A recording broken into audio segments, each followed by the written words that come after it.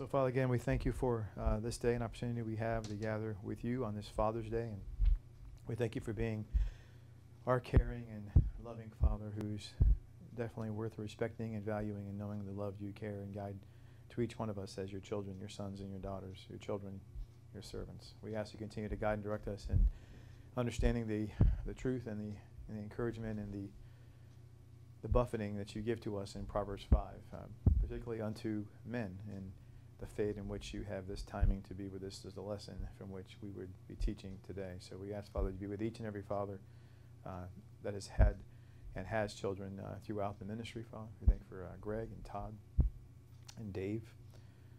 And we just continue to ask to lift them up, and Al. And just thank you for all that you have worked and done in their lives. Continue to instill a sense of courage and faith and love and peace that you are in and through them, guiding, directing with wisdom and with insight to be and do what you want them to be and do. So we ask, Father, now that you continue to guide us and direct us as our counselor, our teacher, our guide, our pastor, our shepherd, and teach us these things in truth that you want us to glean and know and understand from this proverb, this letter of wisdom that you imparted by the Holy Spirit through the hand of Solomon. One would speak of such insight to knowing these things, of being chaste and being disciplined in mind. If anyone can give us insight to all the wisdom you've given as a man, as a sinner, we thank you for using him to give us this insight. So, Father, we thank you as this time is dedicated to you. Be our guide and our teacher again, and let us everything be said in glory to your name. And we thank you for all you continue to do and have done in our lives. In Jesus, Yeshua's name, we pray these things. Amen. All right, so we have Greg and Sandy, correct, babe? Yes. All right, as others join us, let me know. So today's lesson is going to be on Proverbs 5. And to help you understand why it is that we're doing this is because I had a person at work say to me, no one's ever preached on Proverbs 5. And he's a 60-plus-year-old man and been in church all his life, he said, Methodist upbringing, albeit. But he said that's the way it's always been, and he's never heard it, and he's always asked preachers to preach on it, and they have preached on it. I said, that's all. Because the content is about a man living the way he's supposed to. And so he just believes that that's the one thing that takes down all men, so why wouldn't people talk about it? And I said, I don't know what to tell you other than the fact that he goes, well, if you teached on it, you taught on it? I said, no. And he goes, well, you see? And I go, listen, I'm going to teach on it, so you can't say that no more, all right? So once I do, I'll share all the notes with you, and you can't say anymore, and no one's ever taught on it. How about that? So anyway, I said, it's going to be more than you bargained for, I tell you that right now, because you may think it says one thing, but it's going to say something else entirely and much more depth to it than what you probably realize. So as we go through today's lesson, we'll be on Proverbs 5. And again, as you heard in my prayer, what's interesting enough is to say that, is there somebody online, babe? Tracy and Vicky. Hello, Tracy and Vicky.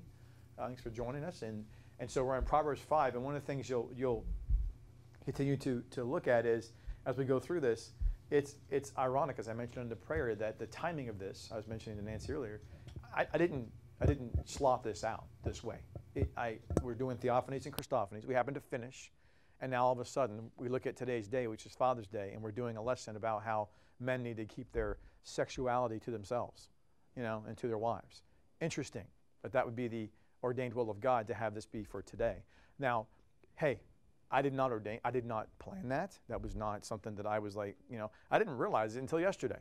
I was like, oh my gosh, the lesson for tomorrow is kind of poignant given the day that we in our society recognize as Father's Day. So just interesting food for thought. So with that being said, understand the background to Proverbs and the fact that it's words of wisdom shared to us by Solomon. And I always want to lead anything that we study in Proverbs by getting this blurb out, that is excerpt. If you were to read online, if you were to get in a newspaper ad, if you were to get a phone call or an email, and it said, attendance is free, please hear from the world-renowned wealthiest man ever on the planet, with the most wisdom ever on the planet, to share with you with all the power given on the planet, the insights that he would want to glean to you about what it is to live within that benefit of those blessings of wealth and wisdom and power. Would you attend that seminar? You probably would. Stop lying, because you know you would. People say, I'm not interested in that. That's worldly stuff. Stop lying. One of those things will appeal to you. You want to know how this guy's dealing. And by the way, he's going to say to you, and it's in a principle of insight onto godly principles. They'll sign me up, Well, that's what Proverbs is about. And you add to it, oh, by the way, let's go into gleanings at the end of life and thinking about things I would have done differently or things I learned from because I didn't do things differently. That's what Ecclesiastes is about. So the wisdom of Proverbs is the early part of his life and the middle part, which is why if you're interested in Proverbs, interesting enough, you'll read the first half of Proverbs deals with a lot of sensuality and wisdom issues. The last half, it kind of goes away from the adulterous sensual issues and more of a maturation of reflective issues and kind of counting the stock and what's out ahead for you. You'll notice the passages about women and about adultery and about keeping yourself sensually in check is in the first half of Proverbs when he was younger and not so wise in that area. And then later on, he kind of gets his head in the right place and starts to reflect back. And then Ecclesiastes is the coup d'etat again of the end of life reflections on all of that. So when you read Proverbs, remember, and I use this, and I can't help to think about Solomon, obviously. And with that, I can't help but think about my brother-in-law, DJ, on this Father's Day that he is deceased now of 5 years. And the reality is that you have to deal with the fact that when you look at this fact that at his funeral, I said to people, he was a person who, and this is not to, turn over on his grave, just being honest with you, because we're talking about the issue of sensuality and a man keeping himself in check. DJ didn't do that. So he had over 100 issues of affairs with different women. So he was likened unto Solomon. It was just crazy.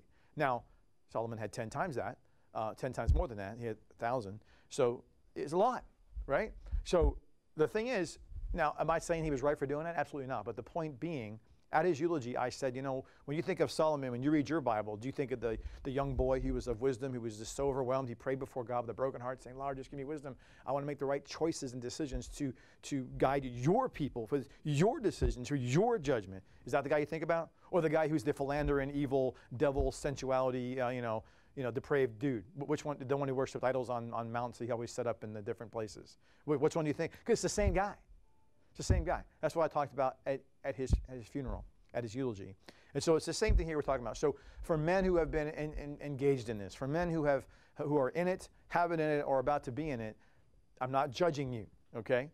Understand that, first and foremost. I am not judging you, nor do I ever judge my brother-in-law, rest his soul. I loved on him where he was, and we related. And he said to me that, he said, if Christianity was more like how I was exhibiting love to him, he'd have been better off embracing the Lord more. He turned away from the Lord because of how he was dealt with, because of how he did not do where Proverbs 5 warns people of this path.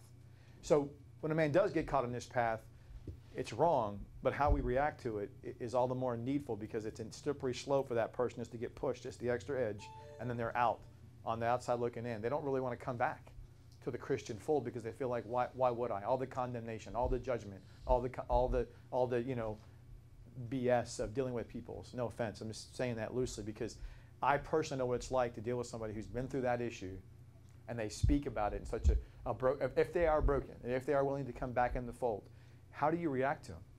Don't forget, don't be like the people in Corinth unto Paul, who couldn't take back the lives that he took, and they constantly judged him and damned him. And then 4 letters later, he said, you know what, enough's enough. You examine yourself, guys. If you're so filled with love, why are you so filled with hate and bitterness toward me? I can't take back what I've done. And that's what a man who is guilty of Proverbs 5 needs to be saying, if he's in the right state of mind, if he's committed these things and he needs to come back to that place of that. And if he is in that place, where does that leave you and me?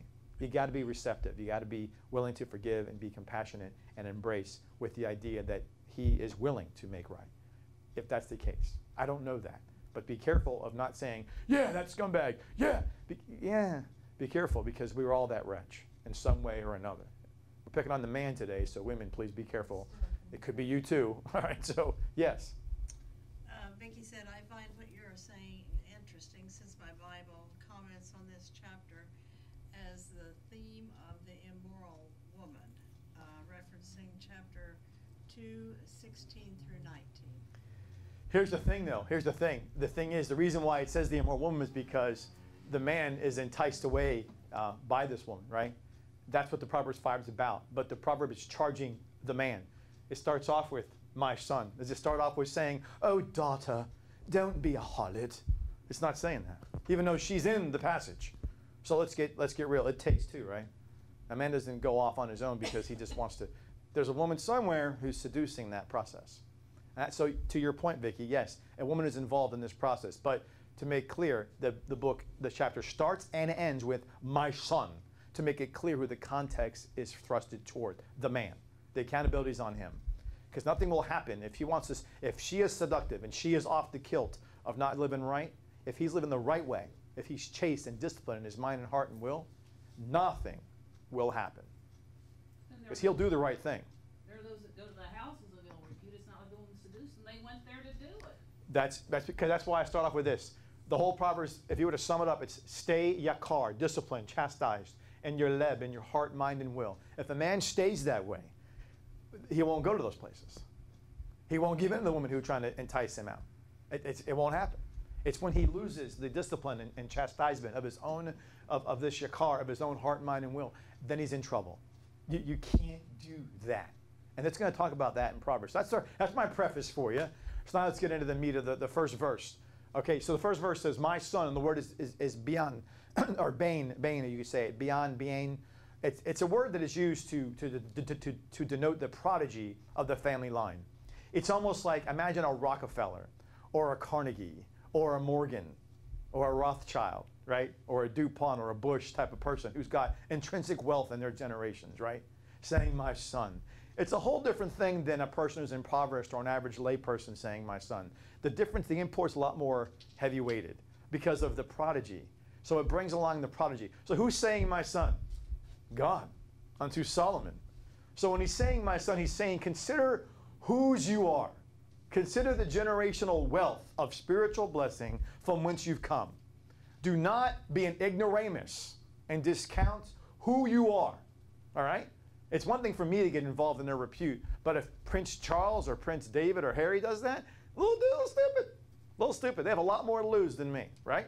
There's a lot more to lose for a person who's given that title, my son, as a prodigy of the family inheritance. That's what's in view here, okay? So there's no coincidence he uses that phrasing to start off with, as if to say, would you please keep in mind the end in mind. Don't be ignorant with the pleasures of a season, right? So he starts off by saying that, and he says, attend, or the word is kashab. Listen closely.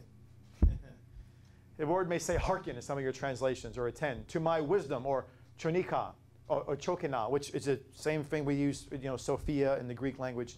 It's the wisdom, the depth of understanding with application of God. And extend, or natah, inclined or bend your ear.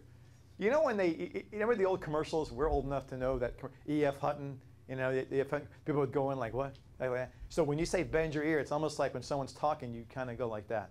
You do like this number. You lean in because you're really paying attention. That's what he's telling him. So remember who you are. Pay close attention. Lean in, because I'm about to tell you some stuff that you need to take with you for the rest of your God-given life. All right? My words to keep or watch and preserve. The word keep here is to watch and preserve my understanding, his tabuna. I love the word understanding here in the Hebraic sense. It's the discerning skill. Watch and preserve your discerning skill. What does that mean? Anything, there's an old basketball coach named John Wooden. If you don't know him, you don't have to love sports to respect the man who was a Christian guy, and he believed in taking principles and faith and imputing those into sports and athletics in a collegiate sense. So because he was a collegiate professor in that sense, the professors at UCLA respected him as one who actually instructed the students the same as, even greater than he did. He had you can read books about him that had nothing to do with sports, have to do with equipping a young man or woman, in this case men, to grow into who they're supposed to be. He was all about growing the young man. And so what he would start off with, in college you have, 4 tiers of freshman, sophomore, junior, and senior, right? So every time the class would, there's always an attrition of the one would fall off and graduate and a new class would come in. It didn't matter, those middle 3 people already heard the same thing. He started off every season with saying, gentlemen, this is the basketball. Gentlemen, this is your shoe. This is how you tie your shoes. What? No joke. He would do this. He would go over the basics. And his comment was, I memorized it. He said, the basics are basics. And if they're not learned and honed and understood, more skills are lost in between practices than can ever be gained in practice. So think about that. So John Wooden, that's a principle you take in life. He's given them a life principle that he applied basketball to so it would stick with their thick skulls, but it was a life principle he was teaching them. Now remember where he was, UCLA, the whole free drugs hippie era. That's when he was getting his heyday. He was teaching that in that environment, just so you know. It wasn't like it was easy for him, okay? So that was the hippie movement, all that stuff. So when he says watch and preserve a discerning skill, what he's meaning is keep your skills in between your time of spending time with God. When you're living your life, skills are lost more in between your time with God than you can gain when you're with God. So if you don't hone your skills when you're apart from God, when you're not in your Bible study times, you're not in your prayer time, if you're not honing your skills in between those times, you're not going to gain them back in that time. That's what he means by discerning skill. Watch and preserve it. Hone your skill of what this means to lean in and pay attention to God, to really to bend your ear, to listen closely to God. So he's just telling you that. He's starting off with saying your habits are important. Does he make it clear or not? Your habits are important. First he says, remember who you are, my son, the prodigy declaration. Then he basically tells him how to listen and pay attention, but he tells him it's important. The habits that you form are important. Know who you are, form the right habit. Verse 2, we'll read from the actual Septuagint and from the actual exegesis, which is based on the King James. So I'm going to read both because this deserves both in this particular study. So again, verse 1 in the King James, my son, attend or hearken unto my wisdom and bend thine ear to my understanding or discernment. Verse 2, that thou may regard discretion, intrigue, that thy lips may guard or keep knowledge. Verse 2 in the Septuagint says, now the sense of my lips, so verse 1 and 2, excuse me, my son, attend to my wisdom and incline thy ear to my words, that thou may keep a good understanding. Now the sense of my lips give thee instruction, give this injunction, listen not to an abandoned woman. Say, what? What's that talking about? When he says in here, now the sense of my lips, listen not to this abandoned woman. And then again, the King James, he says, it's in verse 3, he kind of gets ahead of him with saying what he says in verse 2. But verse 2, he says in the King James, thou may regard discretion or intrigue, that thy lips may guard knowledge. Now, when he's looking at this, and I got to read verse 3 actually from the Septuagint, because they overlap a little bit. So the King James, verse 3, for the lips of a strange woman droppeth a honeycomb, and her mouth is smoother than oil. Whereas in Septuagint, verse 3, he kind of gets the end of verse 2 is combining verse 3 a little bit. So I got to read verse 3 here in Septuagint. When he said, listen not to an abandoned woman, he also says, for honey drops from the lips of a harlot, which for a while please your palate. Ye. So, and you look into this, and he says, listen not. In other words, do not do this. Do not bend your ear to the strange woman. What's a strange woman? By the way, when he says the strange woman, this word for strange, and I'm going to write it on the board for you so you know. So it's, and when they say strange, it means another, which they allude to an adulterer or adulteress, excuse me. You'll find some translations even say adulteress, because it means another woman than the one you're with, because he's going to end the chapter with, go back to your wife of your youth. So he's talking about another woman, which means, in the word here, which is rur, means another, which is why he says strange, which is interesting, because in the actual Septuagint he says abandoned woman, but in the King James he says a strange woman or a stranger. So in some translations it may say adulteress, because that's what they base the word on. I looked up the word adulteress. Interesting enough, you know what it really actually means in the actual Hebrew? It means he who sits in the seat of the Father. Ooh, that's not cool. So you're talking about, in other words, that means that the mother and father lying on the bed, right? So a woman takes the place of the mother and the father's bed? No. Oh no, you do not. Oh no, you do not. You don't do that. Now remember, we're talking about the man here making this indiscretion, right? But to Sister Vicky's point, let's get real. The woman's not off, from not being guilty here. Why was she doing that? Like the thing with, now I'm not to get picking at Arnold Schwarzenegger, for example, but if he has a maid, he's wrong for what he did. Wrong. But you ever think about the maid? She cared for the kids. She knew the wife by name, knew the kids by name, cared for them, and then took the same bed that they lie in and made it her bed with him.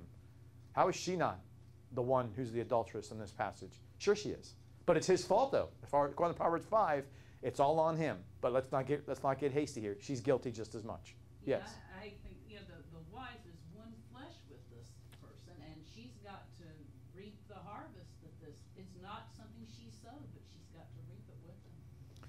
I know, it's crazy. And we're gonna it's gonna get, there's some poetic stuff we're gonna get into Proverbs, and I don't want to get too racy, but just like Song of Solomon, we taught on this long ago. I mean, it was like maybe 10, 13 years ago I taught on Song of Solomon. I remember Kelly Bagby going, Preston, I got kids in here. And there she put her hands on their ears with Kelly and with McKenna and Morgan and Jamie. It was funny because there was some racy things in Song of Solomon, but I just was talking about it. Well, this chapter has some racy stuff in it. We get to about verse 15 and on. It gets a little racy with some stuff that it's a little innuendo there of poetic nature he uses to talk about some sexuality stuff. But the reality is, we're going to have to address it because it is what it is. Because he wouldn't bring, if it wasn't important, God wouldn't have put it in the book. Now, God did it in a poetic way to be respectful and not to be a deviant, which, by the way, that word is in this chapter. We get our phrase sexual deviant. That word is in this chapter. Deviant, wicked, perverse. Those words are in this chapter in the Hebraic words. We're going to look at those as we go on. So again, he says in verse 2 and 3, that this you may regard discretion, that thou may keep knowledge. Oh, wait a minute, I got to erase this first. I got to put that on there first. The one, I always think of the one that's really guilty is Potiphar's wife. Oh, yeah. He just went after Joseph blatantly, didn't even care. So you know where Potiphar was in that marriage, and she was not much better. No, who knows? He may have been doing it himself Well, probably, yeah. for his position of power in the But Egyptian. Joseph is an example of that, keeping his mind stayed on the Lord and what's right. You have to run from it. You can't stand there and argue with it. No, he fled. He fled. He made that. No, he fled, right? Yep. And so Immediately. he says that you may, and he says here again, you may, now he says keep here. He says keep knowledge in verse 2. There's a word that's for keep knowledge here versus the earlier word here. So here he says to watch and preserve. And here it's more of a natsar, which means to more watch and guard. So they're both watch, but one's to preserve yourself in verse 1. Now he's saying watch and guard yourself. So one's a defensive and one's an offensive. If you think about it. So shamar is more offensive. You're taking offense. You're preserving yourself. When you're guarding yourself, you're taking defense because you're putting up your shield, if you will, which means someone's coming at you. If you're guarding yourself, then someone's coming at you. Let's get real. That's a defensive posture. To guard yourself is a defensive posture. To preserve oneself is an offensive posture because you have to fight for your life. So he's telling them offensive posture, defensive posture. An offensive posture, you have to actively engage in discerning skills to keep those sharp. You have to be a defensive posture to what's he say? To guard knowledge. How interesting is that? You have to be in a defensive posture to guard knowledge, which I think is just sad because the reality is, the word there is doth and the actual Hebrew. So in other words, so we have to take a defensive posture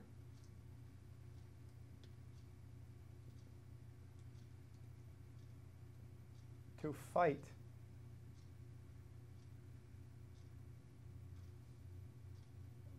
for the right way of thinking. Like hypervigilance. And you know why that is? Because if he's saying regard value what I'm saying to you, value discipline, he's telling them take a defensive approach to knowledge. Understand that the world view, and other men's view, which is influenced by Satan, is to distort and to change and to thwart what it is that God is imputing into you as a man. So what is other men trying to do? Take away from you what God's saying is true. You know, the world, I remember many a time people would say, oh, come on, God made you horny, so go ahead and just sow your wild oats. I don't care what you say, that is wrong. Well, you can't argue with the sensuality of a man. I can argue with your logic that you base on that. So you can't argue with the fact that it's going to happen, so why not just give him a condom? Listen, your logic is flawed, and your thinking is ignoramus. And I have to guard myself. I have to natsar. I have to guard myself in the doth and the knowledge of what God told me, that's boneheaded thinking. That is wrong and explicitly ignorant. But because I have to have a posture to fight for the right way of thinking. If not, if I let my guard down, I start going, you're making sense, you know, it actually makes some sense. Then you're being stupid. You really are. No offense, but you're being raka. And I'm not supposed to say that. God says don't say raka.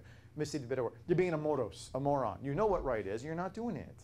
Why would you do that? It makes no sense. But we do it all the time because, I'll tell you why. Peer pressure and testosterone. Because you want to fit in with the guys. Because the guys all say it. Well, my buddies say it. If I don't, I'm going to be the only one who's a weak, wuss. You don't let your son go out with the gals, man? No, I don't.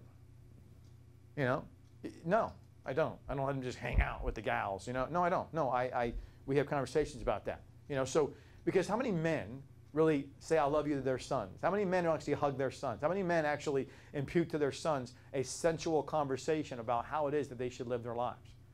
How many have that conversation? I'm not trying to be offensive. I'm just saying. Not many. I had zero of that with my dad. Zero. Okay, so the reality is that you have to guard yourself. You have to natsar, take a defensive posture to fight for the knowledge that God has given, that is the right knowledge, not the one the world gives, not the ones your friends give, not all that garbage. Because if you don't, then the strange woman's going to come in and say, yeah, you're already right for the picking. Your mind's already not in a defensive posture. Your guard's down. She just walks in and, now you're already down. It's just like, for example, in wartime. Was it Sun Tzu, The Art of War? The battle's already won before the first shot is fired, he always says. In other words, if you don't protect your borders, are you wondering why the enemy can slip right in and then kill you from within? That's the abandoned woman. That's the strange woman. That's what she's doing. She's saying, whoa, wait. Are you saying the guard's down? Are you saying your shield is not up? Awesome. I could slip right into your thought process, and next thing you know, I got you right where I want you. Because you're already not fighting for the way of thinking that's correct. I see you with no defensive posture. You don't care and value that as important, and therefore I'm going to take advantage of that. That's what she does. She hones herself in on people like that because Satan knows how to direct her toward those weak-minded men. No offense. For them, seek them out. That's the problem. Yeah. So I'm not trying to, again, I'm not wanting to pick on men. So Greg's probably thinking, hey, Father's Day to me, man. What kind of message is this? Look, this is not a pick on men per se. It's a pick on the human condition that just so happens to be highlighted in Proverbs 5 within the man. Okay? So women, please don't get upset with your man, your husband, your boyfriend, your whatever, your son, whatever. Just relax, okay? Let's just understand that's the depravity of all of us, because when it gets a little later in the passage, it's not going to speak so nicely about the woman in this passage either, okay? And like, again, she's innocent. We said that already. We'll continue to make sure. You don't want to get on a soapbox and say, yeah, those guys are a bunch of dogs. Yeah. The women in this passage isn't so nice either, okay? So he's the one who has the grill outside, and he put the kerosene on, but she struck the match, and she's looking forward to the grilled chicken. So she's the one who wants the end result, and she's the one who's supplying the flame. He's the idiot enough to go outside and actually buy the grill, look outside and go, I didn't know it was going to actually set it on fire. Well, how would you put the gas on, man? How would you not know that's what comes next? You can't. You're setting yourself up for failure when you don't, when you don't take a defensive posture to fight for the knowledge of what God has given you. And leave. That's right. That's what's. It just goes back to Joseph. Well, that's coming later. That's not here yet. But there's a passage that talks about, yes, just split. Of course, in James we know you're supposed to flee. But in this passage of Proverbs 5, he's going to talk about that too. So again, we talk about, in verse 3, I didn't put it on the board yet. So he says in verse 3, the strange woman. Now again, the strange, or I put the word on here, roar. So it says abandoned. And they get their word adulteress from this. Even though it doesn't mean that in the actual word, it just means strange. So there's another word we're going to see later on for the word strange in English, but it actually means foreign. And that word is more poignant for a harlot. So a foreigner, and why is that? Because the Jews would say, later on you see the word strange in the next verse coming up, I think it's like verse 10. They're going to use the word strange to denote, well, amongst the Jews, when you were actually being enticed from the outside looking in, they were seen as harlots. because they didn't marry in their own tribe. They didn't worship one true God. They already were doing bestiality, other polygamous, weird sensual stuff to worship their polytheistic, weird God stuff they were doing. So the Gentile women are foreign. So they were, because they were foreign, they also were not chaste for the most part. And so therefore they saw them as a way of saying the word foreign meant a harlot to them. So later on he's going to say the word foreigner, which meant harlot, because all foreigners mostly were women that weren't a one-woman kind of gal. They weren't like that. They did many things that were religiously justified to worship their so-called polytheistic gods, or because of just Lucy and how they believed in their minds about just doing all that free love. So that's not here yet. This word is not foreign. This word means strange or abandoned or ruer. They get the word adulteress from it. So again, he says that her lips, it says, are a drop as honeycomb, and her mouth is smoother than oil. Okay? So her lips, again, he goes on and say her lips drop as honeycomb.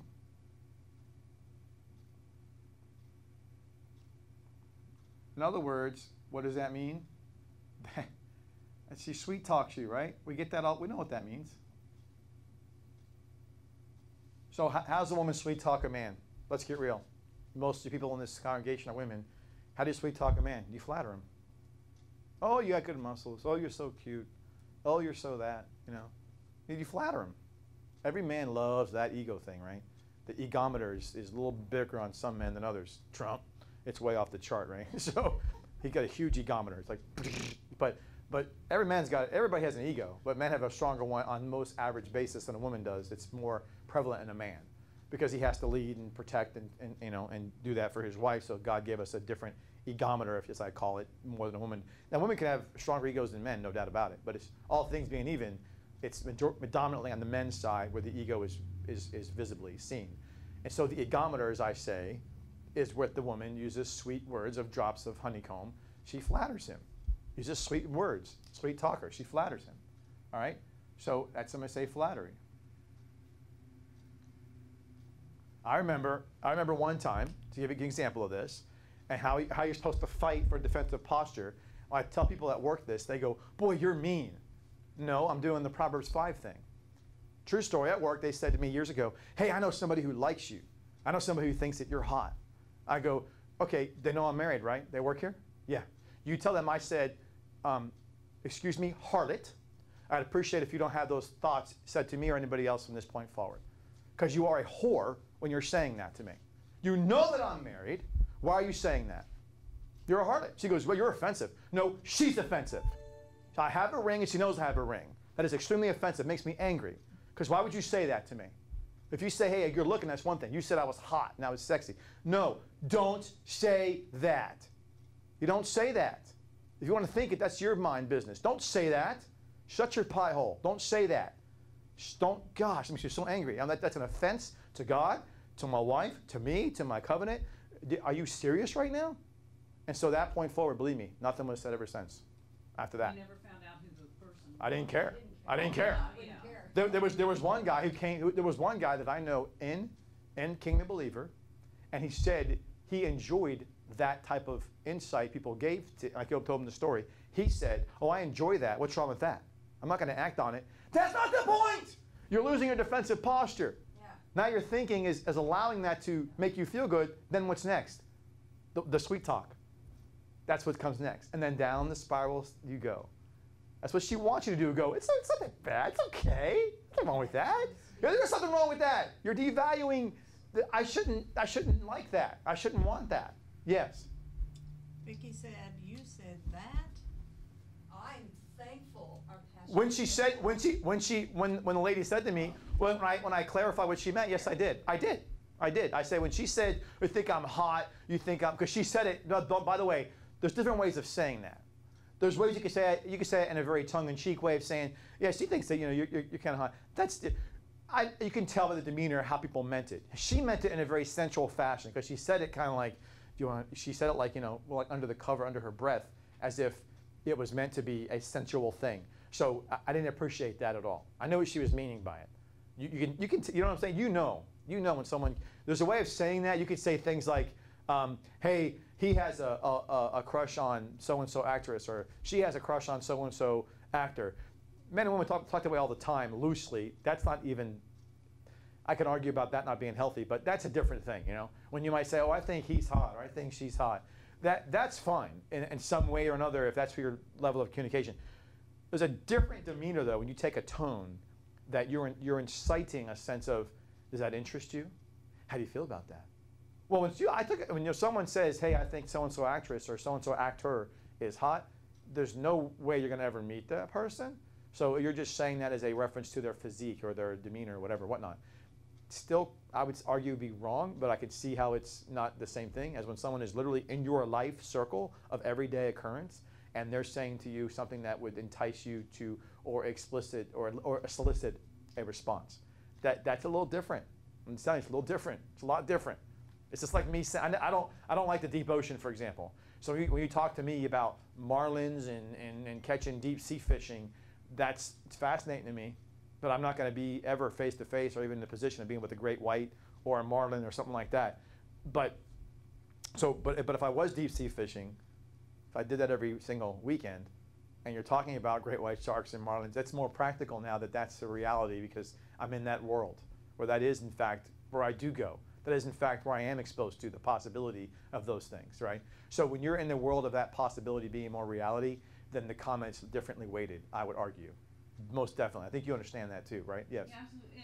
As a man, this woman who thought you were hot approached you through a third party. Another woman. As a woman, when I was at work, I got to find out who it was.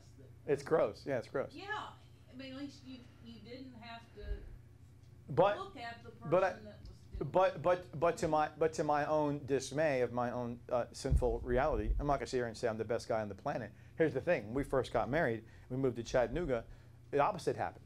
A year into our marriage, someone did say that to me, and it wasn't the same reaction. The reason I'm such a harsh reaction now, because I did the opposite of what I didn't take a defensive posture early on in our marriage. I thought that was kind of nice. Someone would see I was attractive, and so I thought that was great. And so next thing you know, there was an advance at me, and I was like, oh shite. I didn't know that was going to happen, but stupid me should have known that because I let down my shield. And that's why I'm so adamant now. So I don't care who I offend. I'd rather offend some third party chickadee, some female who gets her feelings hurt. Good. I'm glad. Would you rather have that or my marriage destroyed? Excuse me, I have a history here of my biblical understanding, and plus God already exposed me a year into our marriage of knowing, don't be a doofus, Preston. I already fell for that before. Well, that feels good. And all of a sudden there was an advance at me. I was like, oh my God, I didn't mean that. No. And I realized what this meant after the fact. And that's why I'm so adamant now, because I've already been exposed to both sides of that fence. So folks who say I'm overreacting, you don't know my life, man. You don't know my life. And you don't know how I understand exactly what you're just talking about. I've been down that path. It is not cool to just say, oh, that's fine, okay. You tell her I said hi. No, you don't do that. You don't do that. You don't say, oh, I think, who is it? Who is it? Who is it? Who is it? Who is it? I don't care who it is. I don't care who it is. As long as my wife finds me attractive, that's all I care about. That's it. That's all I care about. So, yes. The messenger in this particular case recently, when this was, what was the... That was like 10 years ago. Well, but how did she deliver the message? She was shocked. She was shocked. Like, good gracious. No, but not at your reaction, but did she deliver it like... I don't know. I don't know. I never knew who the person was. I didn't know how it was delivered. I mean the one that told you. She delivered it very, very, under the cover, like it was in a very sensual way. You can tell that she wanted to elicit a sense of, am I interested? Yeah, that's what I was... There was an illicit sense of, am I interested? She was looking to see my interest level. You could tell. Do I go that way? Kind of thing. I'm like, no, I'm not doing that. So, and that's what men get in trouble with. They let their guard down and think, oh, it's a big deal, get my ego stroked. Because once you get your ego stroked with slick words, it's a slippery slope, my friends. They go, oh, come on, words don't hurt nobody. Really? Okay, then don't say I love you then, and don't say I do at the altar then. Don't say that. Words mean nothing, right? Then don't say that at the altar then. See what your wife says to you. See what your soon-to-be bride will say to you when you go, yeah, right. No woman's going to be okay with you just nodding your head. Unless you're a mute, that's excused. If you're a person who can talk and you don't say nothing, come on. Get real. Words do mean something, so don't fall for that idiocy. Yes? Vicki said, how would you address a man who does that to a woman? What word equivalent to harlot would you call him? A gigolo, other gigolo. No, that's different. That's different. No, it's actually the word that we're going to use in the book of Proverbs is going to be a man, just a couple words, a man who is wicked, perverse, iniquitous. A person who is, it was twisted and turned around and bent, which is what the word perverse means. Perverse and iniquity means a person who is bent and twisted. So you're bent and you're bending and twisting God's word. Your whole mind is bent and twisted by your sensuality. So you're being a perverse person. You're deviating from the word of God. You're a deviant. So a person who does that, 2 words to describe them: perverse, deviant. Simple enough. It's that easy. No man wants to be called a deviant, a sexual deviant, and a perverse man. You call that to a man, he's labeled for life. That's like a sexual predator label right there. You're done. You can't. You imagine a job application? Yeah, I'm known for being a sexual, perverse, and deviant. But that's okay, though. Women love it. No, I don't think so. They would not hire you with that on your resume if you start with that, right? I'm a perverse and deviant person in sexual arena issues. Okay. See you later. We're not hiring you, you know. Who's going to hire you? Unless you're going to some ill repute place, I guess. But that's what I'd call a man in that situation. Again, from scriptural standpoint, perverse and deviant. Or they call it wicked and iniquitous. It's the same word in the actual Hebraic. Trump survived that October surprise. Yeah, but he actually was. He was that way. He is perverse and deviant. Yeah. He does the very thing we're not supposed to. He does let his guard down. He enjoys that. That's not good. He's what they say locker room talk. That's a way of saying he's a man's man. That's a way of saying that he does what most men think is okay. Alpha man. It's not okay. I know it's a tendency, but doesn't mean it's okay. It's just like saying a woman's tendency is to guard over her children and love on them and not let them grow as an adult, man or woman. Doesn't care if boy or girl, doesn't matter, right? As a mother, you gotta let go. You cannot always baby your child. You got to let them go. But it's a tendency you have for the innate nature that you have. I'm giving not the same example, but it's similar to that, in that you have a tendency to want to guard and protect your child, but sometimes to a fault. You got to cut the umbilical cord. You got to cut the umbilical cord. Well, a man justifies the same innate nature of saying, well, I'm already sexually that way, so if I have every now and then a chance of doing that, that's my way of justifying. That's how I let my steam off. No, it's wrong. Yes. Tracy said gigolo, that's a man. Remember American Gigolo, the movie? Yeah, I know, but that's not the same thing here. This guy's more of a perverse deviant. We're not getting involved yet in the description of a man who's doing this on a constant basis of a revenue, if you will, as a heart that does it for money and for her practice of life. So this guy's not described as that yet. He's being described as a son who's being deceived and being, again, giving into this temptation from without. So he's not right now. It's not fair to call him a gigolo. It's not fair. It's not what he's doing. He's being enticed and being foolish enough to let his guard down to entertain being struck away down this path. Yes? You see the recently passing of Adam West, Batman. Oh, yeah. I didn't read a whole bunch about it. They say like 8 women in one night, and I'm just like, oh, brother. Oh, yeah, he was a deviant. Yeah, he was. He was. When Roger Moore passed away, there was enough. He's the same way. He's same. They're all, most men are. It's why most women will say all men are dogs, stuff like that. Hey, whatever. I'm not. You can kind of understand the other side of thinking about our current president when they're in such a fight about his view on women. You know, that's a really rancid kind of statement. I mean, it was definitely rancid, but it's like they can just be used, you know, in a sense. That was kind of what he's implying, or just, you know.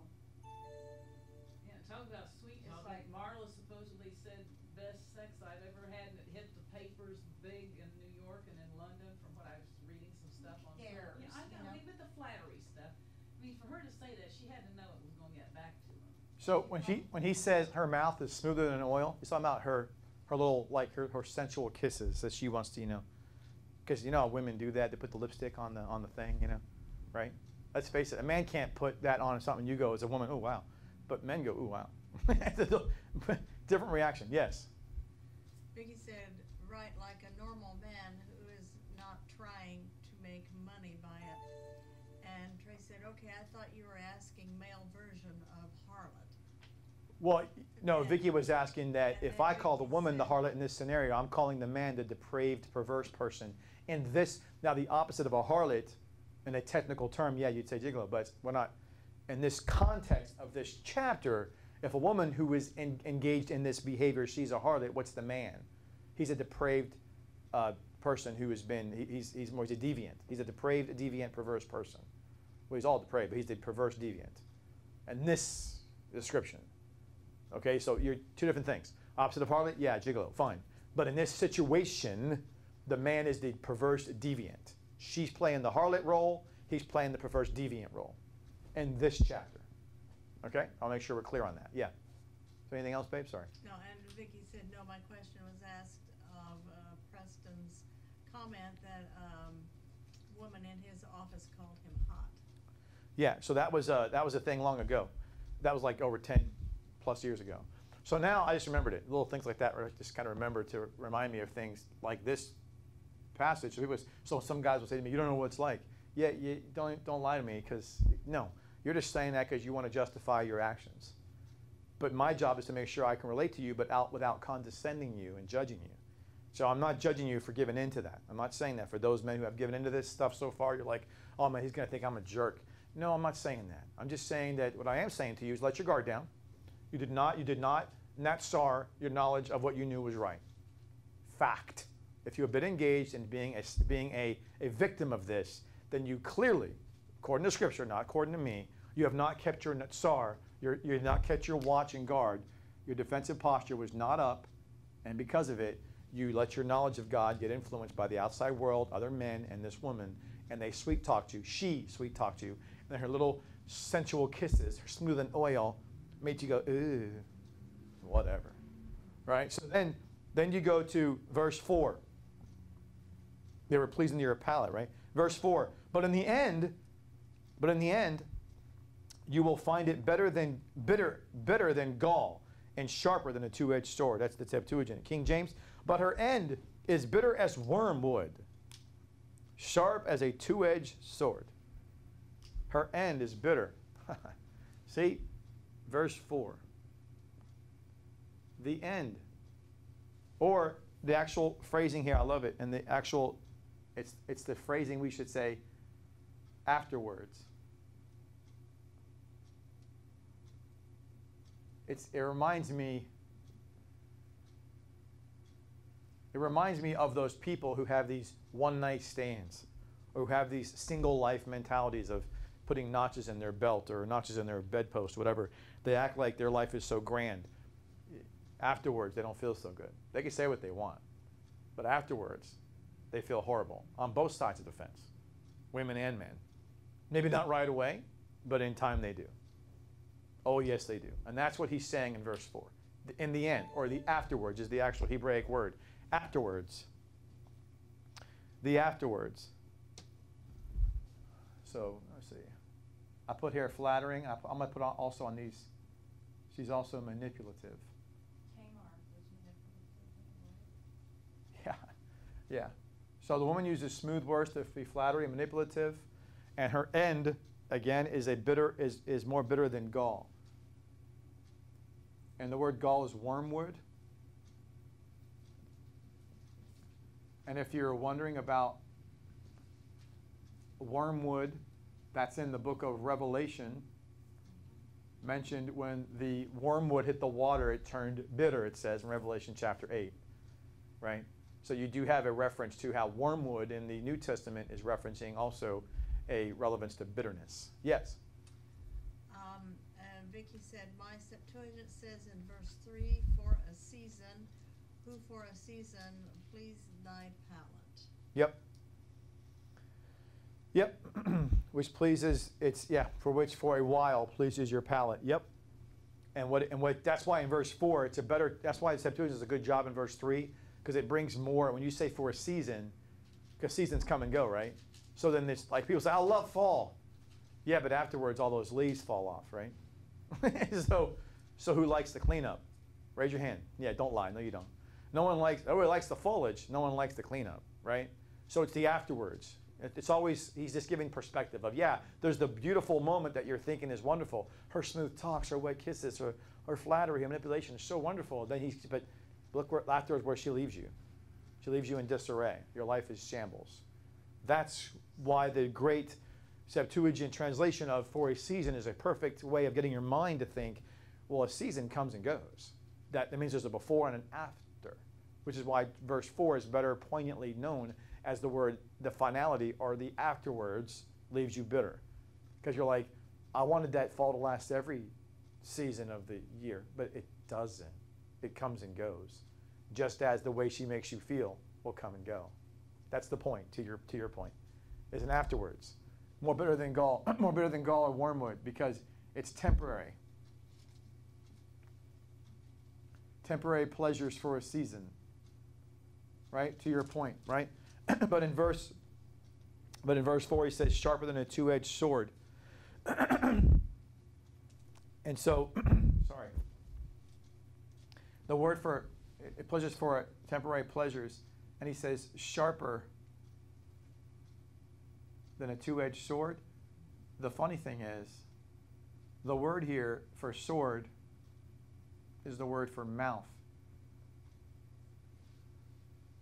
And it's almost like the phrasing that he's using in a poetic nature when he says a two-edged sword. The word for mouth here is being used, or pe. It's almost as if she's talking out both sides of her mouth.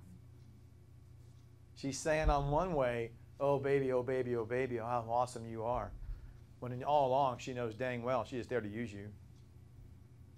For your money, for her own pleasure, for her own agenda, for her own manipulation of whatever her end in mind is. Right? But let's face it, you're not her love. You never were. You were a means to an end. And that's what he means by it's temporary. She'll leave you more bitter. Can you realize you didn't love me? No. You were just a thing for the day, for the moment, for a season. And now you're done. I'm done with you. Say what? But I gave everything up for you. You should have thought about that before. Yikes. Not cool. A mess of pottage. Everything given up to a mess of pottage. That's right, Esau, right? That's why it says sharper than a two-edged sword. I think it's interesting. It doesn't say the word's not sword. It's actually the word mouth. Interesting. Interesting to me. I think it speaks to her double-minded, speaks to him, says one thing but means another. She's just two-faced, right? Verse 5, her feet go down to death. Her steps take hold on Sheol. That's King James. Septuagint, for the feet of folly lead them who indulge themselves with her down with death to the mansion of the dead, or Sheol. I love when it says, again, the feet of folly. So in the King James doesn't say, it says her feet go down to death. But interesting, in the Septuagint he says, for the feet of folly lead them. In other words, her feet go down to death, but it's your folly that follows after. You know, so she's leading you, but you're following. That's just pretty ignorant. But interesting where he says, and it says the lead him, where it says the feet lead. That word lead there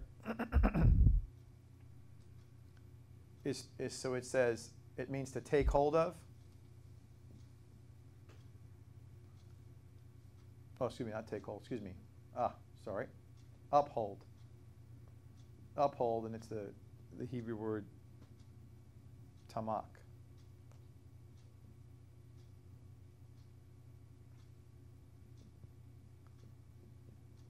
So what's that mean? When you think of someone say your feet are upheld in folly, what is that supposed to mean? It's almost like, you know, when you have a good moment, you say, boy, I'm floating on air. There's the imagery here in the poetic nature he's talking about. He's talking about the fact that she's got you so wrapped up in what she wants you to think that she's taking a hold of you. That she's got you in her spell, as they say. She's got you where she wants you. You're in her spell. No one can tell you otherwise. Hey, Preston, you know that all she's doing is, yeah, but do you know? You don't see it. You're so blinded by the truth because she's got you under her spell, as they say in romantic novels, if you will. But she's got them under that spell, which, by the way, it's interesting because women can do that to men far more than the other way around. It does happen the other way around, but the reason why it happens more often than men to women is because of the Proverbs telling you that, yeah, both play a part, but let's get real. Men are usually the ones who can end this all. women are used by Satan to cause the problem, but men are used by Satan to proliferate the problem. That's like David and Bathsheba. Yeah. Calls it out there on that roof. Men proliferate it. So you can have the cause all you want of a problem. If you have no one proliferating it, then the cause is sniffed out. It's like having a disease out there, a virus. Not that women are a disease, I'm not saying that, but deviant ones are, right? But if you have a cure for that disease, then the disease is irrelevant, isn't it? It's irrelevant. And then too, David It's irrelevant. thought he wasn't supposed to be. He wasn't supposed to be there in his No, he's looking over there going, ooh, look at her. You know, it's The just, problem is there's always a disease to replace the disease. that's right. There's so many there's so many strands of viruses out there. It's right. Don't even think about it. Right? So he says to her, folly descends to death. So when he says this, he leads them. And I love how when he says her steps, I should say love, but it's sad. When he says her feet go down or her steps take hold, the word for her steps, when he says, oh, well, I should say folly. First of all, folly, let me get this, which is basically means foolish.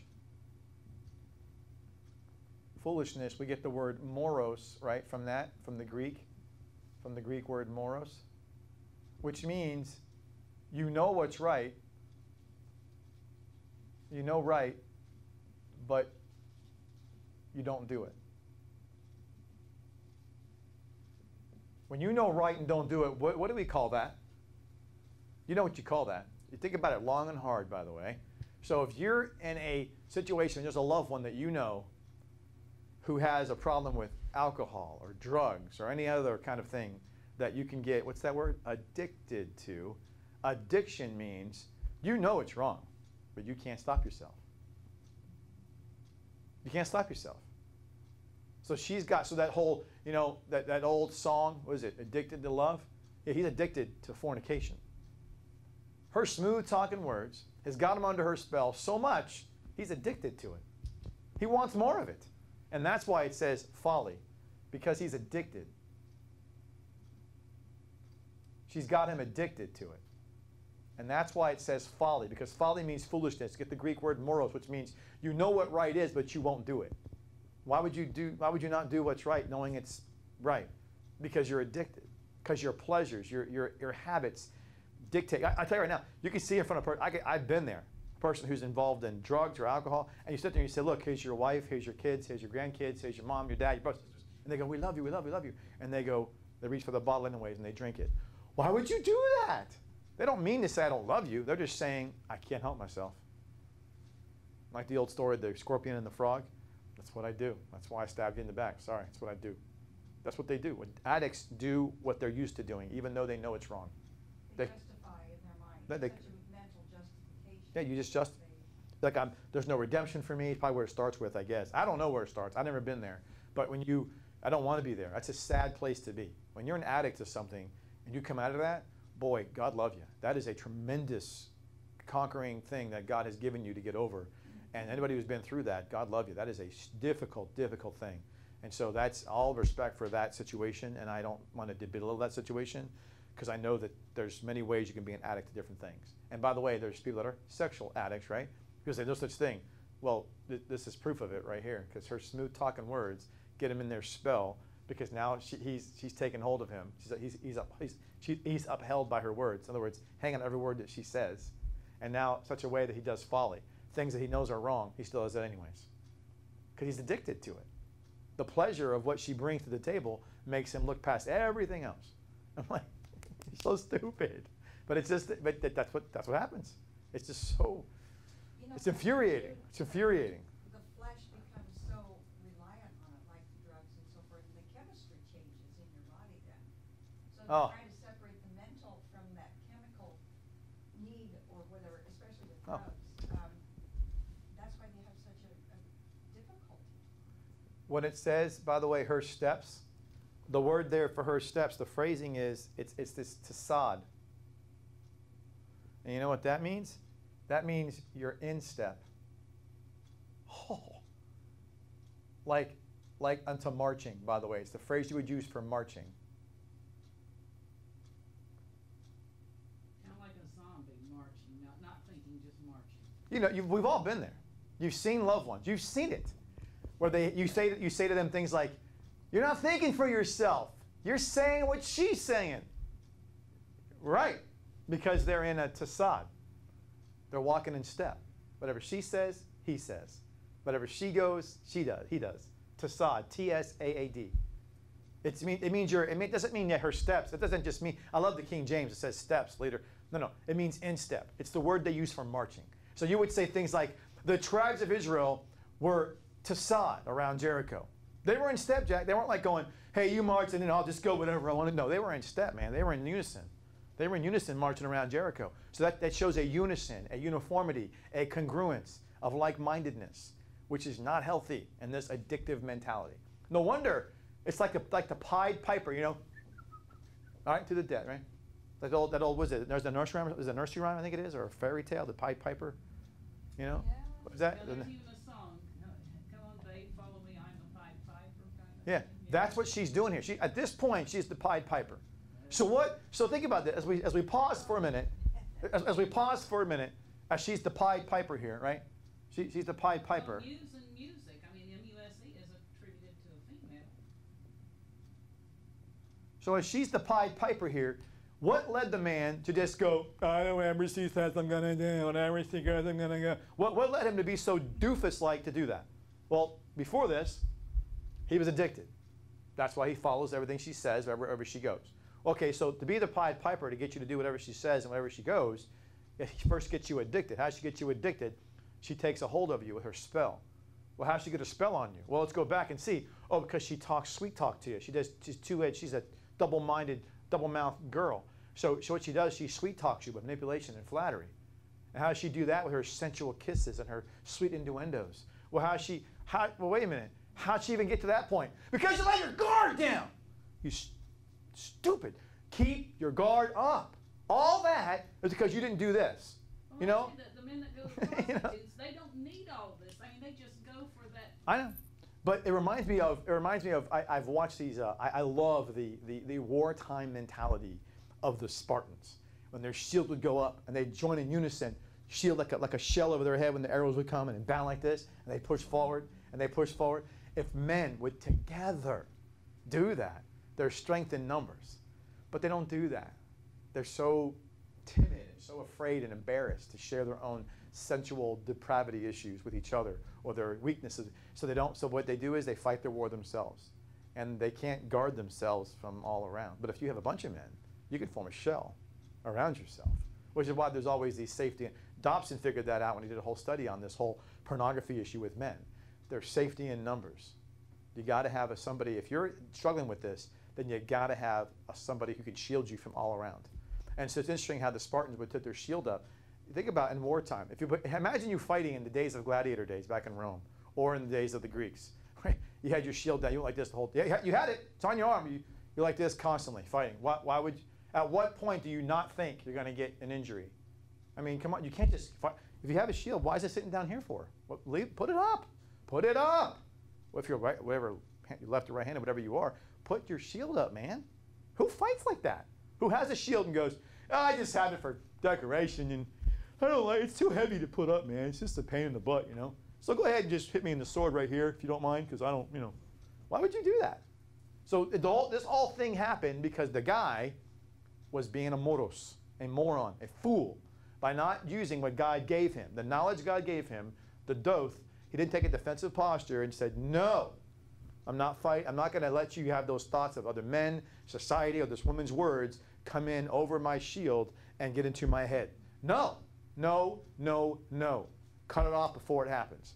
All this so far is because of that one thing. People go, how did this happen to you, Preston? How did this happen to you, whatever? Because you let your guard down. That's why it happened to you. That's why. Remember the old mythology story, Ulysses tied to the mast? He had his men tied to the mast because he wanted to listen to the siren song, but he didn't want to pay the consequences. Oh. Remember that? I don't remember that. No, I don't remember that. Oh, yeah. I mean, whatever their song was, I mean, he didn't want to succumb to it and have the consequences, but he wanted to hear it. Curiosity, whatever you wanted. So he was tied to the mast, and then they passed by, and it never said what happened to Ulysses after that. Yep. You know, by the way, here's interesting. If you don't keep your guard up, forget the sensual thing for a second. The principle is, if God's doth, his knowledge, is not what you hold as your defensive posture against all those onslaughts of sensuality or other ill repute religious thought processes. You'll give in to not just you may be holding strong against the harlot, but you may give in to the idiocy of off-the-cuff religious thought processes of Ron L. Hubbard or Ellen G. White or some other, there's the guy's name, Rude, the guy who has the Hebrew Roots movement. You may give another. So the whole principle is the same thing. The principle is the reason you go down a path of idiocy is because you, the man, we, me, y'all, us, don't keep our guard up. It's that simple. It's that simple. Keep your guard up. And how do you do that? Well, remember who you are, the prodigy, and listen closely and hone your discerning skill. That's how you keep your guard up, because you realize the value of it, the purpose of it, the way to use it the best way. That's why when you value it and you understand how you could use it to benefit you, you would really see the reality becoming a thoughtless way of you just always do that. I call it thoughtless execution. You don't think about it, you just do it. It's always up. You don't think about it. Now the hedge of protection thing in advance. I mean, I'm sure my grandfather prayed a hedge of protection, and I prayed a prayer that I know now was a hedge of protection. And I was asking someone, an intuitive friend of mine, she said, yeah, you would have been a casualty of that guy that was after you for 3 decades if you had had. And I'm like, wow. No, yeah. And it just welled up from within me. It was like, Lord, if it ends in divorce, I don't want the beginning. I don't care whose fault it is, how many happy times there are. If divorce is the end, I don't want the beginning. Prayed that as a teenager. Why? So I whether someone prays a hedge of protection for you or where it wells up and you pray it for yourself.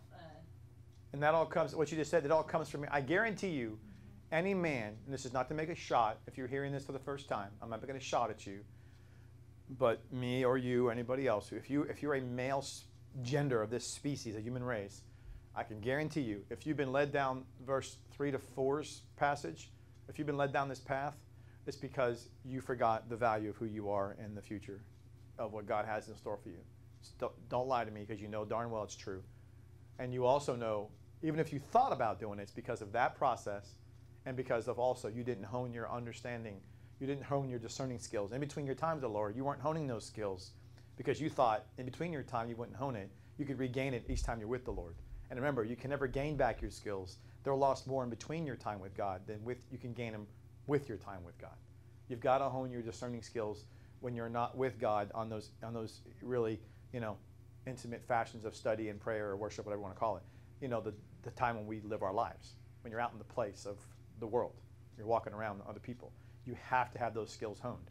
So I guarantee you, those two things are the dogging earmark of every man's debacle in this area. And it's all face it. Let's all admit it, because I know I can admit it. It's because I lost value for who I was in the future in God's eyes as the prodigy of his blessing of wealth bestowed upon me. And secondly, I didn't hone my skill in between my time with God, and I thought I could always gain it back when I had my time with God. And you tend to devalue that place of every day. You spend more time in between your times with God than you do with God. So you have to make sure that you're honing that skill in between those times. If you're not doing that, you're not going to see the value of keeping your guard up. And not to mention, you're not going to be doing it innately, because you're supposed to be doing it. You're supposed to be like breathing. You're supposed to just like brushing your teeth. You get up in the morning, you start. You're supposed to just walk out your door like this, and spiritually speaking, as a man, with God's knowledge and your defensive posture. I know how I view myself. I know how God sees me. I know how I'm supposed to view my wife and my family, and I will have my guard up. No one will take that from me. If you walk out your door like that, there's not going to be a chance for this disgusting woman to come in there and go, ooh, all that stuff happens because she sees you. Oh, guard down. Sick. And she goes and gets you. When your guard's down, you're free prey. Remember, Job was not messed with by Satan because of what Nancy was saying. A hedge of protection was around him constantly from God. Take the hedge away, Satan goes, really? Well, that's free game. And the best way to get to a man is through a woman. So he just goes, let's go use her. So it all starts with us having that posture. So anyway, I'm kind of preaching at you. So now let's go to verse 6. In verse 6, when he says, her steps indeed are not established, for she walks not in the ways of life. Her paths are slippery and not easily known. That's Septuagint. In the King James, he says, lest thou should ponder the path of life, her ways are movable, that thou cannot know them. All right, so later on, it's going to say in the last part of this chapter that God's going to ponder the man's paths. And that's an ongoing process of him evaluating you. So what's it saying here? In the early part of it says, you ponder, lest thou ponder the path of life, her ways are movable, and thou cannot know them. So what she's saying here is, again, they're not established. In other words, if you were to actually ponder, which is an ongoing thought,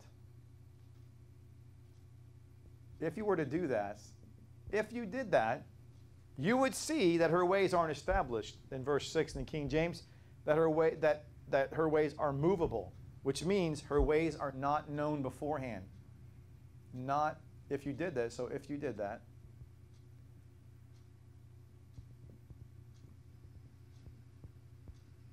you would know her ways are movable, which means not known beforehand, which, by the way, is the wording that God used for Jeremiah when he says, I yada, I knew you before you were in the womb. I yadad you. Here he's saying, you are not before, you are not yadad. You do not know beforehand her ways, because you're not God. Don't act like, oh, I know this is going to end. No, you don't. She will use you for her own devices. And when she's done with you, she's done with you. She says when it ends, not you. That's how it's going to work. And she'll do it when she wants to, how she wants to, when she wants to. And you don't know when he says, if you did ponder, if you did have an ongoing thought, if you did do that, you would go, this has to end. There's no good end to this. Because what's happened to my wife and kids, my family, one day when I'm a granddad, how am I going to explain it? If you thought about that, you doofus, you might go, wow. Then, yeah, she didn't really talk about that beforehand, did she? Of course she didn't. She wants you to think about it, because she doesn't want to bring it up. That's for darn sure. She doesn't want you thinking about it. She wants you left with the carnal collateral damage of all of the actions that you've done with each other. And that's the whole thing. So I have to get hard on you, my apology, but come on, man. If you're in that situation, get out of it. If you've been there, admit where you are, learn the lesson. And yes, I'm giving you some tough talk, but no, I mean it in love. I mean it in the sense of I've been there in situations where I was tempted this way. I've already mentioned that. I did not give into this, but I could have. And so I'm sensitive to it. My brother-in-law did. And just so you know, we love you where you are. It's okay that you're a sinner. It's not okay to embrace your sin. Okay? There's a difference, all right? It's okay that you're a sinner and you've fallen into the trap of sin and Satan's got you in the snare. It's okay. We all have. But it's time to stand up. It's time to take back your value of who you are. It's time to understand, to fight for the knowledge of what you know is right. Take your defensive posture. Stand up. Be the soldier that God calls you and wants you and desires you and made you to be. Stop being a wuss, being walked over and led along like a slave, like you're just being told to go wherever your desires and she leads you to go. Stop it. Be the man that God wants you to be. Disciplined, chastised in your heart and mind and will to do these things. So I'm just encouraging, imploring men who are in this situation. Come on, man. All right? I'm not getting ugly at you. I'm just saying. Come on. So when he says that her ways are not known, again, in the Septuagint, he says her paths are slippery and, again, not easily known. Her paths being slippery, her paths are slippery, and what that means, what's it say in the actual King James? Does it say slippery? Her paths are movable. Yeah, it says they're slippery. Yeah, okay. So not known beforehand, they're slippery again, so they make you wander.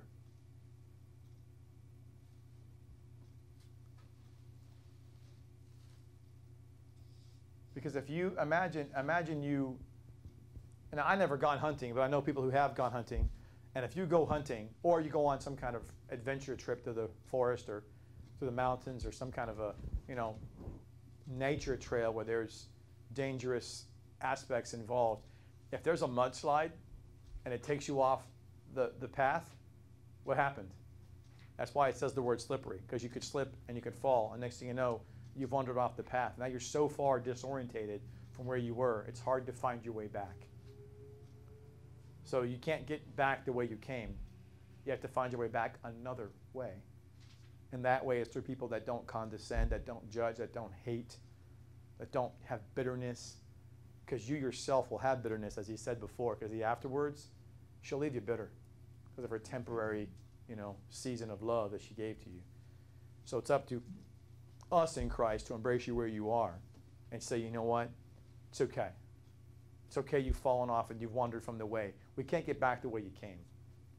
We've got to go back a different way because she's made you wander off the path so far. We can't go back the way you came. The way you fell off, you can't redo that bridge. We've got to build another bridge to get back.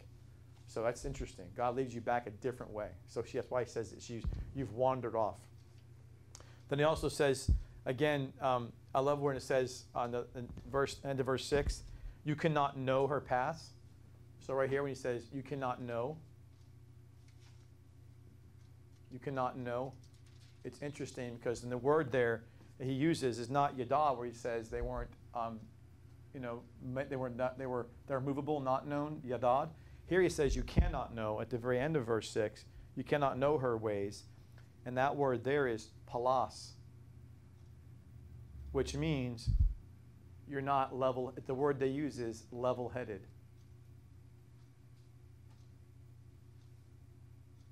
So you're not level-headed.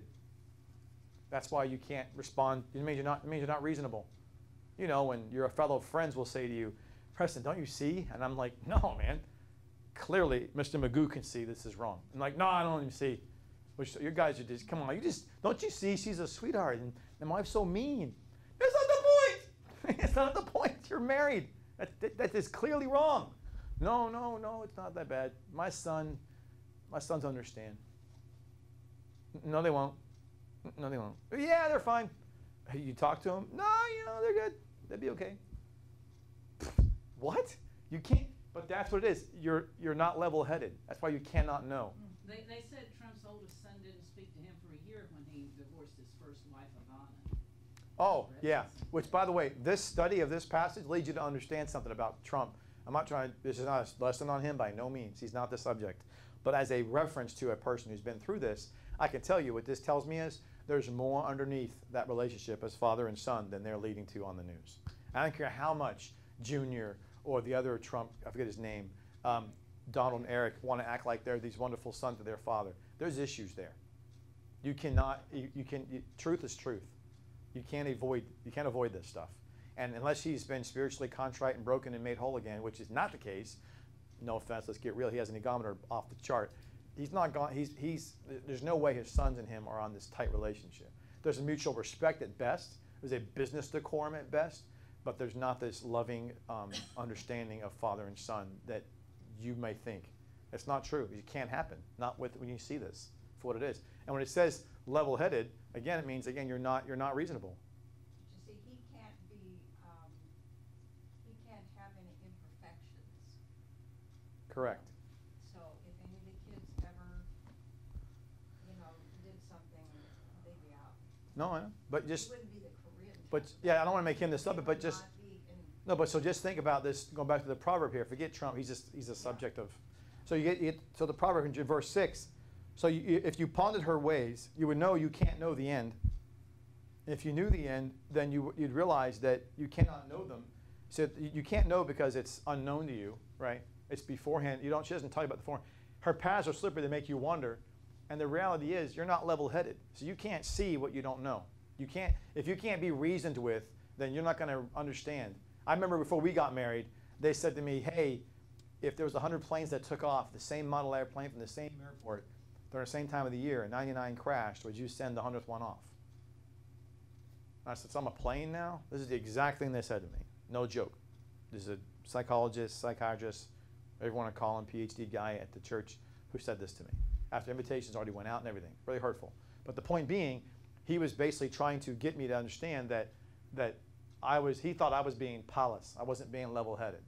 He was trying to say, look, man, the odds-on favored are you're going to fail, crash and burn, so we just kind of stop it before it starts.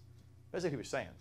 And I'm saying to him, It's your job to say that, which is fine, but it's my job after doing this for 3 months now. I got it. And we've had many conversations. We've talked for like 60 hours. This isn't news to me or news to you. So what is it that you don't, there's nothing scriptural that says don't do it. It's just your opinion. And at that point I said, look, I'm not a plane.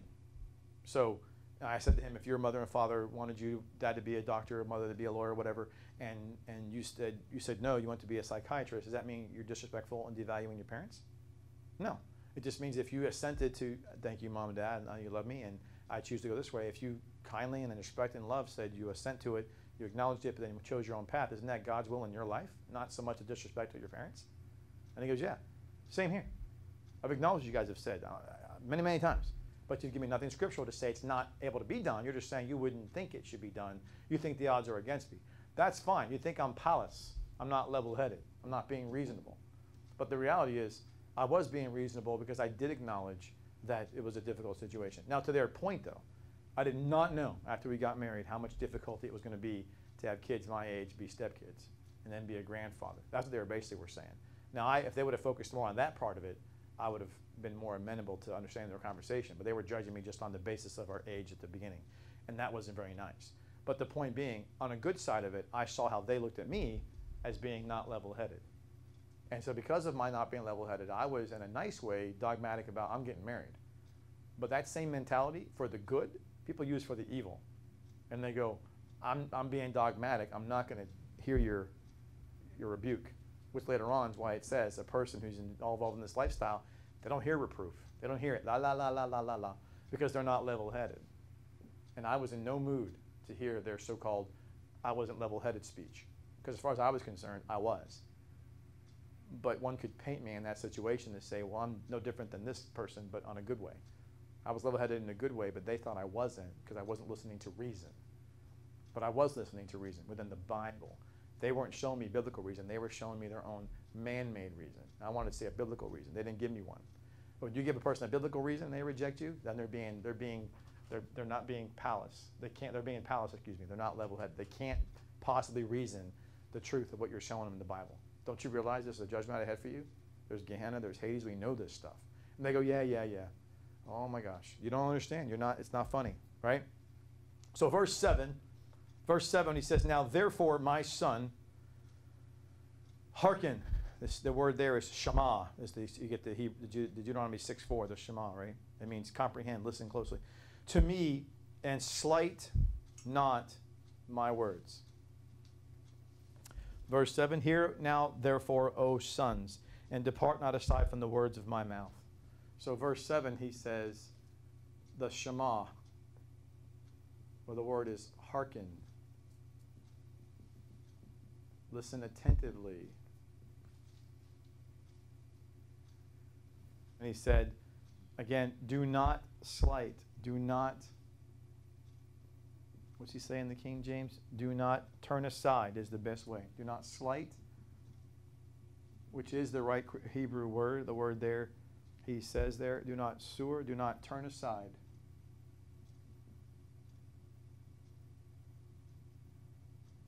Or deviate, if you will.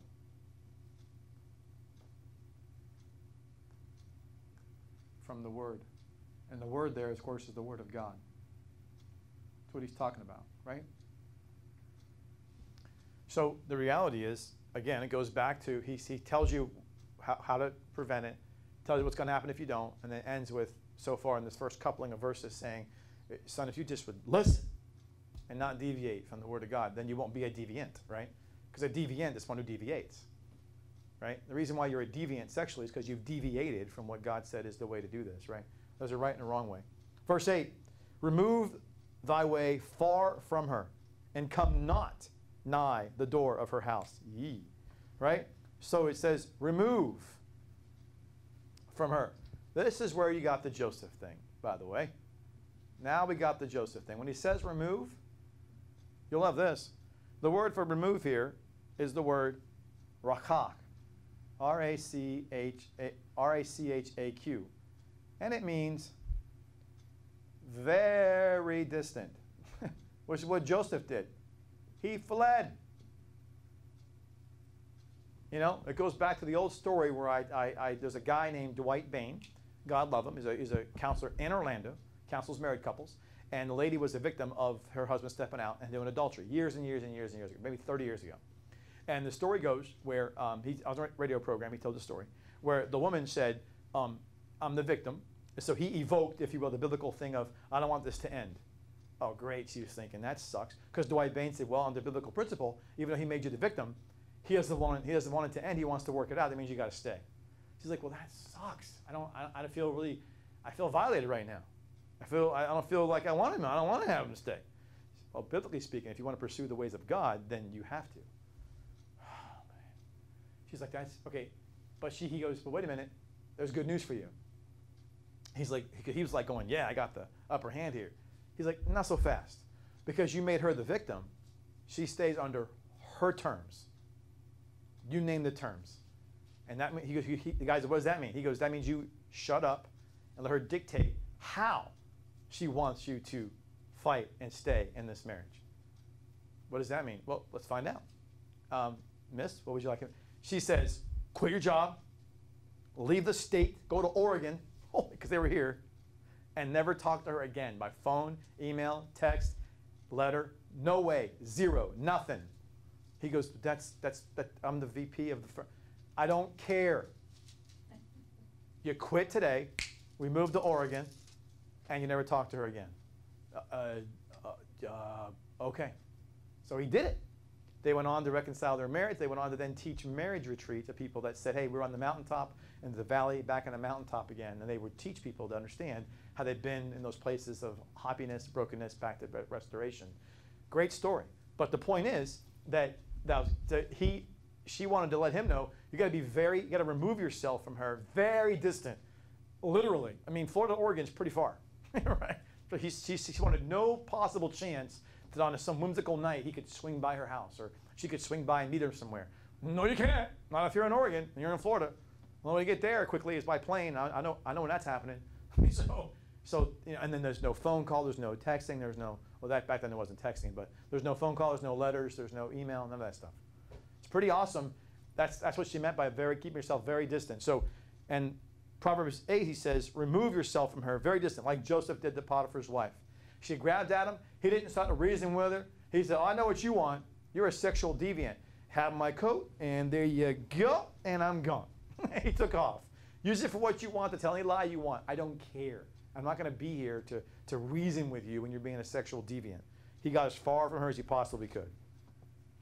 So he says, and go not near her doors. And that means don't approach the doors of her house, right? So remove very distant from her. And, what's that? I was just going to say, going back to Potiphar's wife, Joseph was in that house, and she did that day after day. Oh, she's mean. And then finally, but Joseph never buckled. He knew, and he ran. That's what I love about that story. He ran. He fled, and he suffered the consequence of going into prison. But it was safer to do that than to, because he had charge of that whole house. Everything Potiphar had, he put it into Joseph's hands. And that's kind of that's what you're saying now. And by the way, look at this next part of verse 8. There's so much in these verses. I'm sorry if I'm taking so long.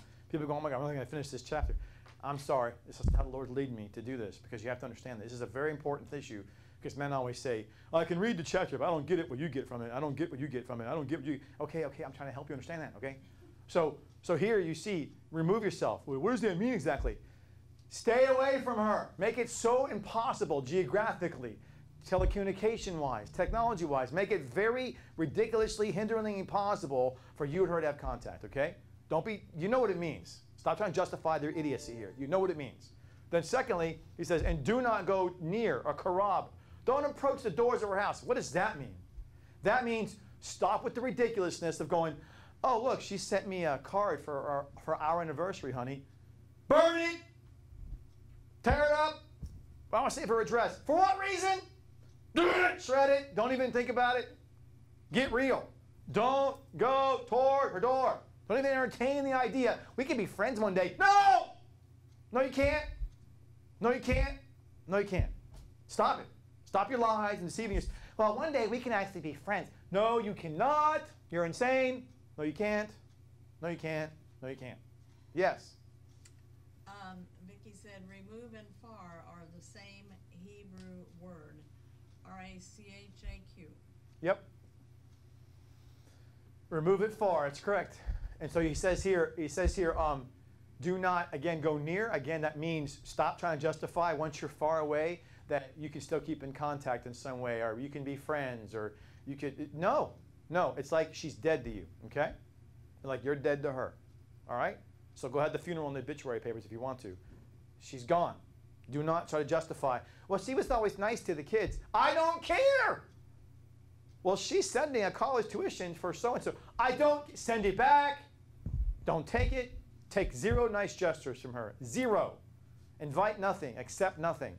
Reject everything. Okay? Remove. Very distant. Do not approach toward her. Give it 0. Be at peace. No doubt. Be at peace. But reject any aspect of her wanting to be in your life in any capacity at all. Don't be foolish and think, oh, come on, that's being mean. Is it? Because it turns out that she's the one beforehand who did all of this. Who's the one who's mean? Who's the one who's mean? Who's the one that said, oh, I'm gonna hurt you, where I'm gonna take from your spiritual blessing God gave you? That's not mean. You can't get any more harmful than that. When you're trying to take from God what he's given to you, that is offensive to God. So stop justifying how mean you're being to her when you got to realize that she, whether she wanted to or not, I'm not trying to put her in some evil depiction, but she herself was used by Satan, or demonic presences, or whatever, or both. She was used to, again, take from you spiritually a blessing that God had given you. How dare her? And she's taking from you not just what you had, but with your wife and your kids and all your prodigy after her and before her are affected by this. How dare her want to say afterwards, we can be friends. We can still talk. No, you cannot. Ever. Ever. Don't even look at a picture of her. Ever. Never. Burn every picture. Shred it. Done with it. Yeah. Yeah, I'm not excusing or condoning the men that are in this situation, but there are some men out there, enough men out there, that don't have a my son, that don't have a wise father counseling them. I know. And they. You said yourself. Here's the thing. I have a grandson who we met with last Wednesday. Truth. Last Wednesday meeting at Perkins, we do once a month conversations about spiritual and life and stuff. And he said he's scared about getting married. And I thought he meant just, 26 years old, weak at the knees, big responsibility, that kind of thing. No, he didn't mean that. He meant that, but a whole lot more. I go, well, what do you mean? Well, look, Nana and Grandpa were divorced, and you're married. Mom's been divorced. My 2 uncles are divorced. Ooh. He goes, it's in my blood. I'm like, oh God. What he's saying is right. He's not lying, right? And he has nobody, no offense, he has nobody who's encouraging him to understand, right? So I had to nicely tiptoe on the tulips there. I didn't want to offend and disrespect his parents, but I also didn't want to offend Nana, because yeah, she's been divorced. I said, but here's how that worked, by the way, Ryan. I said, here's the scary part about divorce.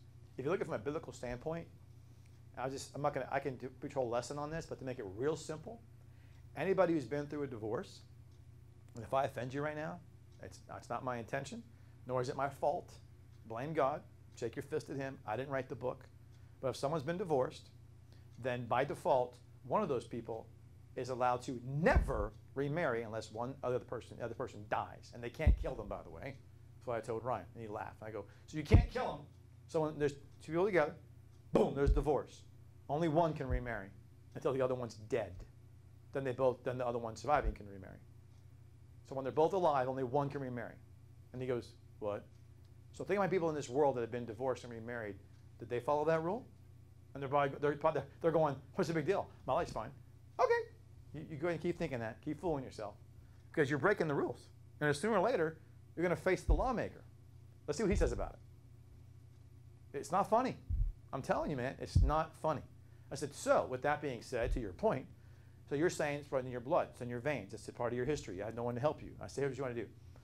Your spiritual man inside you and your soul fight with each other constantly over what the body, eyes, mind, ears, hands, feet, what you do, what you think, what you are engaged in. So your soul and spirit fight. You're physically, he's ripped, by the way, real physically ripped. I said, Ryan, you're physically ripped. So when you're physically ripped, like physically a specimen of like chiseled, you know, going to the fitness center all the time, do that same commitment and physique to your spiritual man. Then your spiritual man will dominate your soulical man, and your soul or your blood that defines your DNA code. It's like the whole aspect of your nutritional, because he's studying to be a nutrition as well as doing training people. I said, so you know as well as I know, your DNA is your gun of predisposition toward diabetes, toward cholesterol, but your diet is the trigger, right? So I could be predisposed to diabetes. Doesn't mean that I'm going to be diabetic. Oh, no, it doesn't. It just means that I have to be more careful about having sugar intake, right? I'm reported, my literal one, by the way, is cholesterol. That's my literal one. Nancy's is literally diabetes. So she has to be more careful of carbs and sugars. I have to be more careful of cholesterol foods, bacon, pork, right? So, and shellfish. So, even though I love all that stuff. So, the reality is I have to be careful of that. By the way, 2 weeks ago, I got my best health reading ever. She was with me for a while, I guess. My best health reading ever in 20 years, my doctor said. And all my levels came down by 50 points. So I'm eating fiber every morning now, right? And flax and all that stuff. So the point being, I told Ryan, your spiritual man, build him up so he's so strong that your DNA solical man, the gun, is not being triggered because the spiritual man is now triggering a new part of you that no one's done before on the male side of your DNA. And now you're living as a male under the guidance of the spirit of God's will, not the soul of your blood's predisposition. And he goes, wow. I said, that's how you don't have any fear. That's how you live in success. And that's how you have a marriage based on the Lord. That's what I told him. And he goes, that's helpful. I said, good, it's supposed to be. That's the answer to the question. But to your point, how many young men have someone in their life saying that to them? Probably not many. I don't know. But it's pretty sad that they don't, right? It's just sad. Now, I'm the only person in my whole family. There's 8 boys and 5 girls. One of my brothers is dead or missing or whatever. He's not alive as far as I know. But the other, all of us, girls and boys alike, only me, married into a Christian